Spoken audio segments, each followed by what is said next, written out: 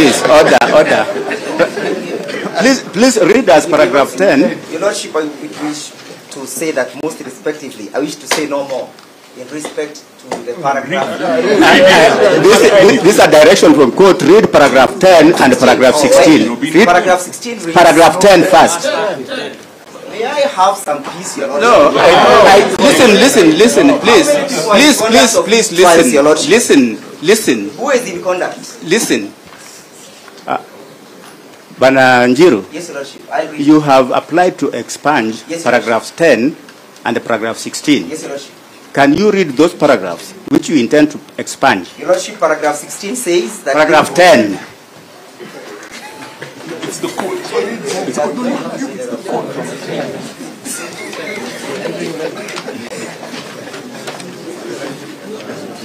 And Your Lordship, may I take note that these paragraphs have been expunged? We have not expunged those paragraphs.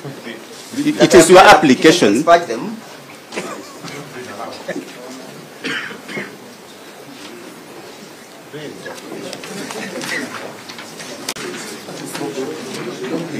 The petitioners have credible information that Honorable Mrima is a close associate to the proposed Deputy President, one Mr. Kithure Kindiki, and that the said judge failed, refused, or neglected to disclose those facts to the parties at the inception.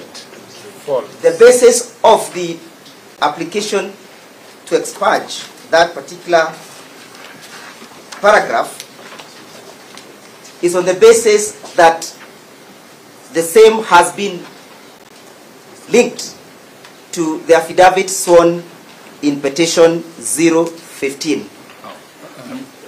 Paragraph 16, that Lady Justice Mugambi is convicted as she should excuse herself, as she was Mr. Kithure Kindiki's LLM student at Moi University. We have no LLM program at Moi University. Professor You Jenda, will have your time to submit, sir. And that's why I'm expunging it. That's why I'm expunging this paragraph. That is what my client said.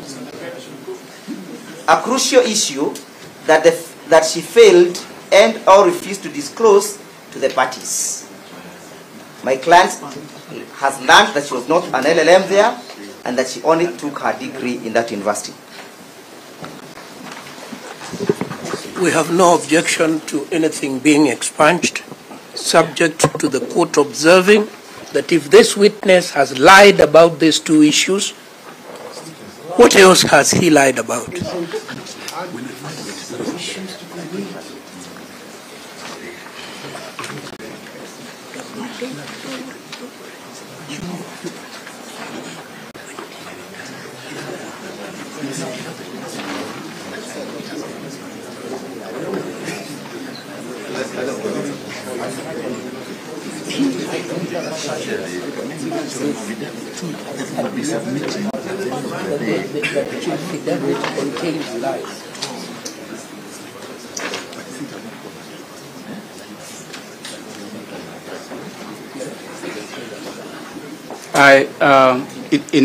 In a ruling, because application has been made and the response is there, but we decline the invitation to expunge those paragraphs. They will remain as part of the record. You are most obliged.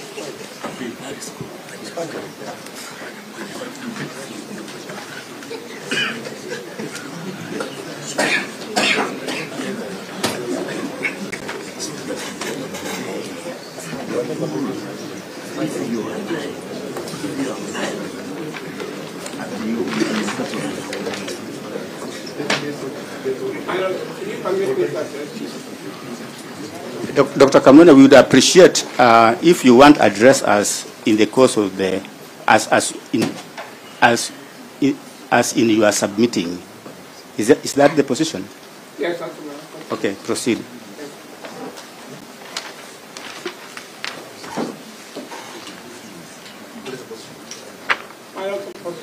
My question is that if there is a party, Are you supporting the motion? I'm supporting my land friends. complaint to Ndegwa Njiru and my Prime Minister. You need to go.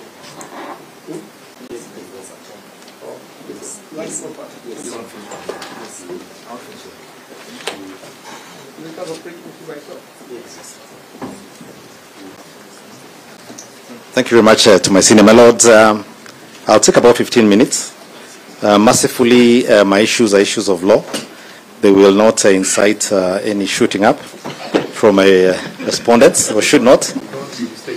My lords, my lords and your leadership, I have submitted some two cases. The first case is the case of Standard Chartered Financial Services and another versus Manchester Outfitters. I don't know that you have that with you.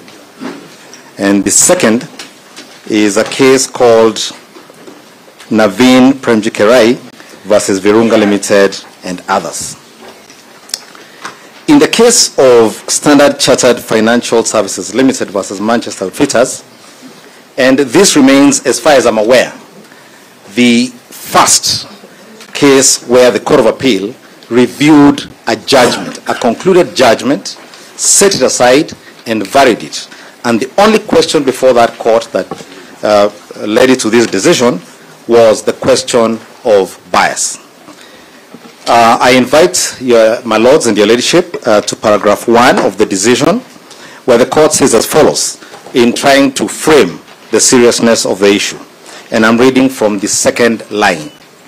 It is a rare application in which the applicants seek to have the judgment of this court reopened, re-examined, declared nullity, set aside, and the appeal